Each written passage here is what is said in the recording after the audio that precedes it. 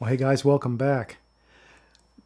I know just about every time I do an unboxing, I preface it by saying, I don't usually do unboxings, but, and I usually don't do unboxings, but this is one that I'm going to make an exception for because this is the very new Nikon lens 800 PF. So the first thing we know, and I'm going to tell you that I literally just got this and I have not opened this box yet. So it's going to be a legit unboxing. I haven't opened it. The first thing I notice, obviously, is that no bumblebee packaging, right? We don't have the black and yellow Nikon colors on here, just plain cardboard. So let's get right to it, shall we? All right, so it is a good-sized box. Bubble wrap. Good stress-relieving material. And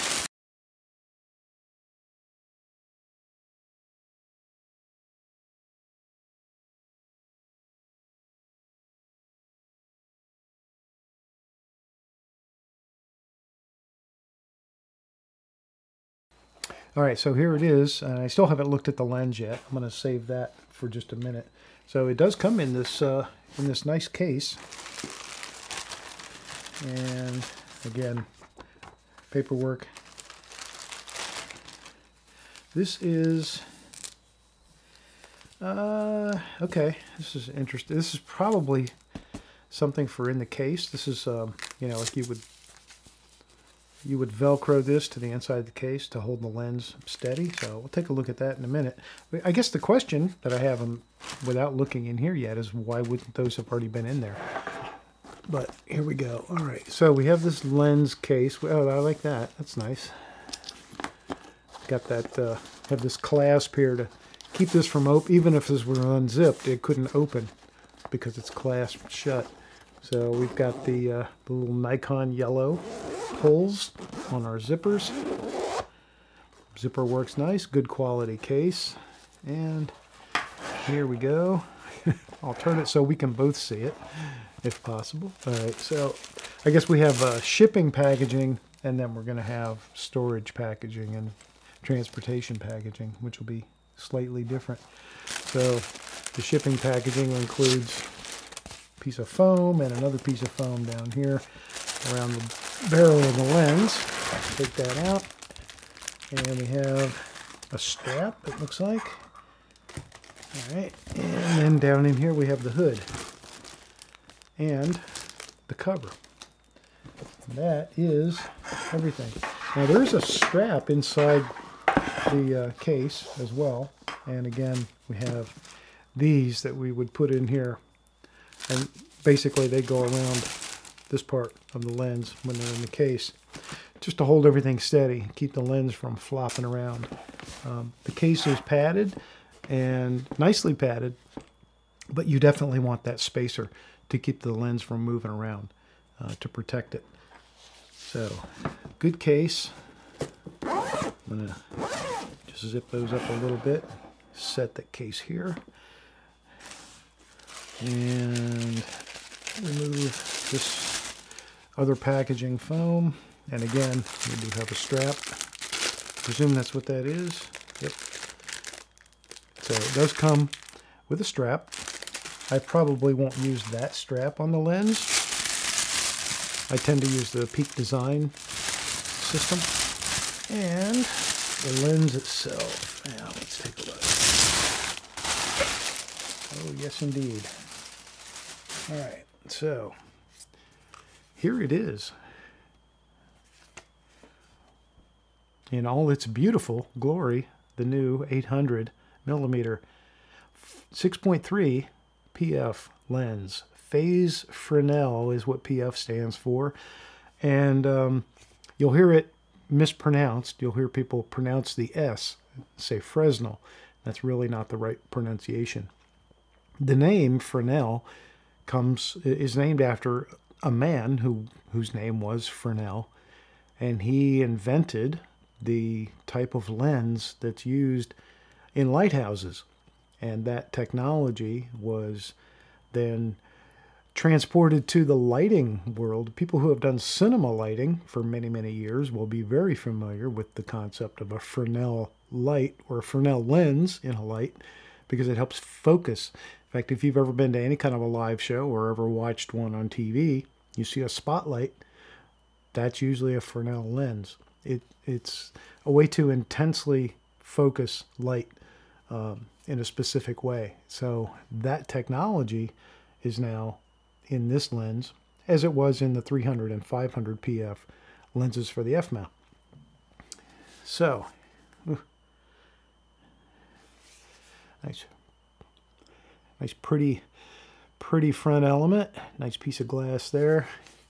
Let's see if we've got some rubber. Looks like we got a little bit of rubber there, so we can set it down. We have, of course, the gold ring, and the gold ring means this is top of the line Nikon glass. It is an S-line lens, as the S designates. And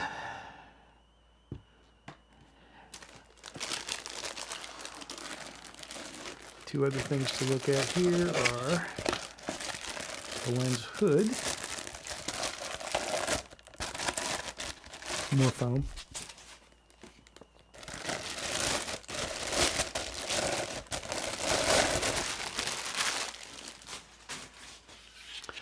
Now the lens hood is, you've probably watched other people's videos like I have. Goes on a little bit differently. I'm going to try that here in a second. And here is the cover.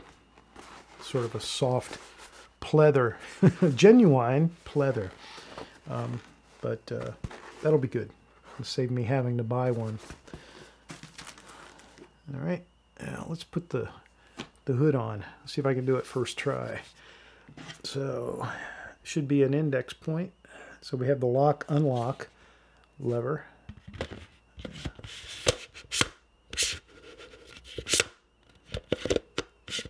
Oh, I see, I guess. How does it go? There we go. If we put it on that way. Oh, I've got it directly upside down, that's why. All right, bring it back around.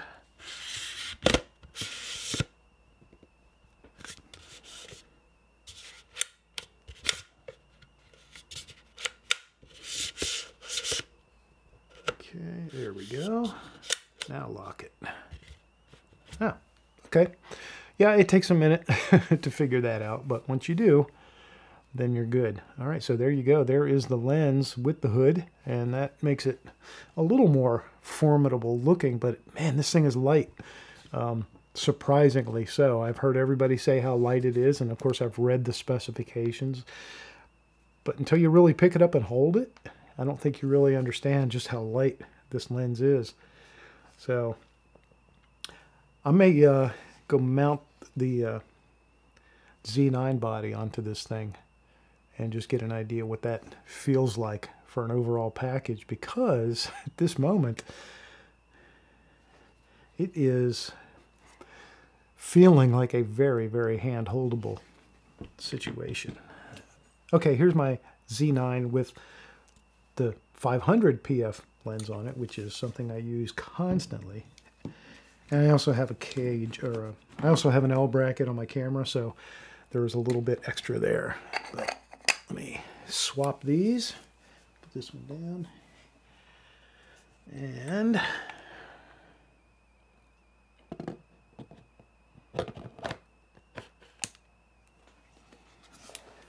that feels nice. I got to tell you, I'm holding it right by the foot.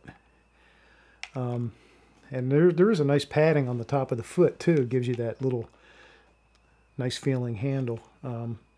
No Arca Swiss. I know I got to keep harping on that, but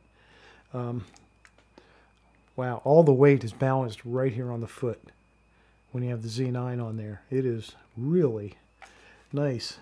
And I'm telling you, man, you could let me take your picture. Very, very nice. It's got a good balance. I mean, yeah, I'm not going to pretend it doesn't weigh anything, but it doesn't weigh very much. This whole thing is probably 10 pounds, maybe less. I should throw it on a scale, give you a real life weight. But all right, well, I've obviously got some playing to do, and I'm going to try to incorporate into this video. I'm going to try to get out today, do a little bit of shooting with this lens so that I've got some actual stills to show you, the very first right out of the box use, and maybe a little bit of video. So hope to include that in this video. And if so, you'll be seeing that now. So I put this little camera down into the rocks, sort of tucked away from the wind a little bit. So hopefully the wind will be less in the mic on that camera.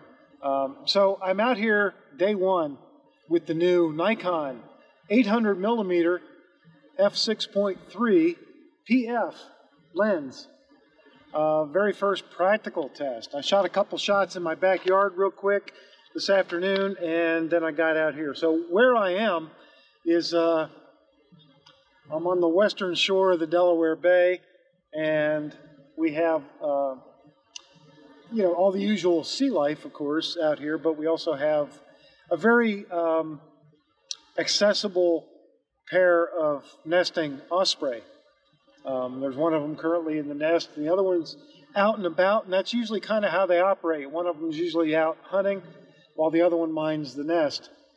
I'm pretty sure they have eggs, but anyway, I'm going to use them as my first test subject for this new lens. And just to make sure I'm really weighted down and encumbered, I'm going to try to also get a little bit of video footage on the Ninja 5, showing it in action from the viewfinder's perspective. So we'll see how we do with that.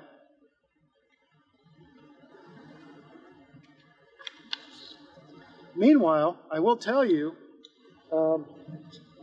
even with all this extra weight, this thing is just incredibly hand-holdable. Right now, my biggest challenge is the wind. The wind hitting that front hood, and it's like trying to hold an empty bucket out into the wind. I thought about taking the hood off, but call me old-fashioned. I'm just paranoid about that. It's not always about keeping the light off the glass. Sometimes it's just good protection. And since this lens is not yet 4 hours old, I want to protect it. All right, I'll check back in with you in a bit. Meanwhile, I'm going to try and take some pictures. Maybe shoot a little video too. Basically, quality.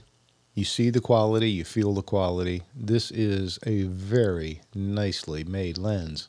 And I can't get over how light it is, how easy to handle it is. I'll have a lot more opinions after I've used it a lot more. Day one, I'm just impressed. You know how it goes, day one with something. But this is good stuff. All right, now here I am just doing some, attention deficit disorder focus testing. Basically, I'm just jumping around at different things. I want to see how fast the autofocus is with this 800.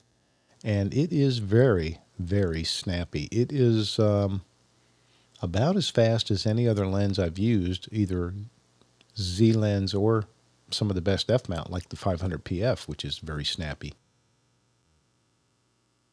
Even when you're going to extremes on the focal distance, it snaps to the focus really quick. So it's very impressive. And of course, all the caveats apply, right? You got to have light, contrast, but it does a great job. And here we can see it's grabbing the eyeball, or trying to, there you go, on this small bird that's far away. And if you live where there's seagulls, don't overlook their opportunities for practice. And here you can see it's trying to grab the eye, and I'm the problem here. I'm just shaky. Trying to handhold at that distance is tough, but here's a still from that sequence. And look how tack sharp that is.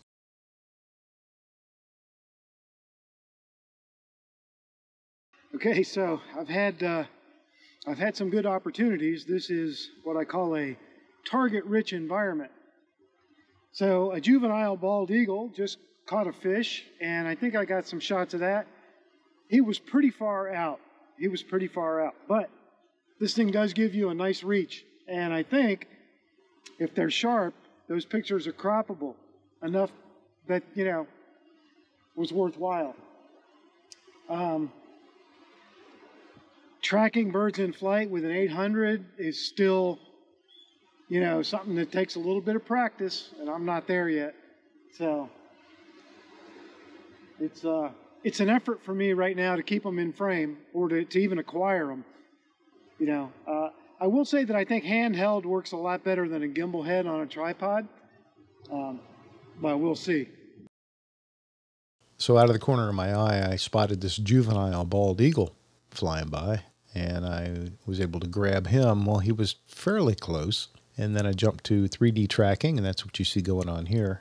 And it's basically just tracking the body of the bird. And of course, as they often do, he's flying away. And I was just about to get off him, and then I saw that landing gear come down. And here he went in for a fish, and he got his fish. So he was every bit of 100 yards away at this point. And I was able to get a few shots in that series. They weren't all as sharp as I would like, but the best ones actually were pretty tack sharp, considering the distance and considering the focus system is really just looking at the entire bird.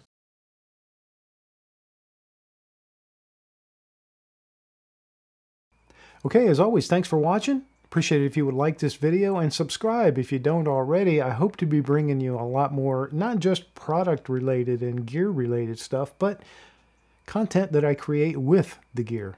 So stay tuned for more of that. And thanks again.